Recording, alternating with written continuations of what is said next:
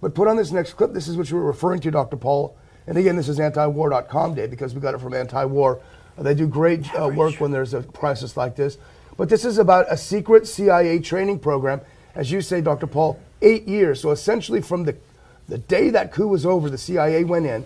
And it says that secret CIA program in eastern Ukraine was much more provocative than the other training programs, since it essentially meant the U.S. was involved in a proxy war on Russia's border.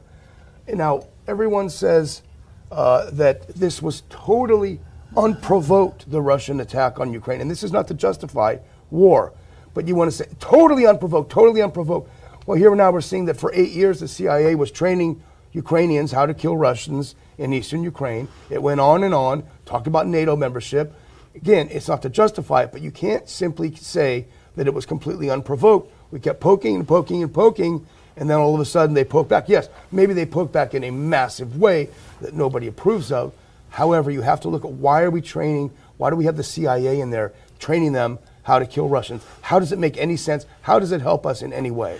You know, if we had done it properly, we would have made the people respond by telling their congressmen whether they should vote for war or not.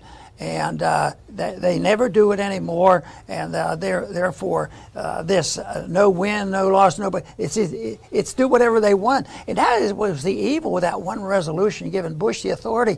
It didn't tell him. It just said, well, in essence, it said, do what you have to do, but you don't have to bother us, you know, to declare war.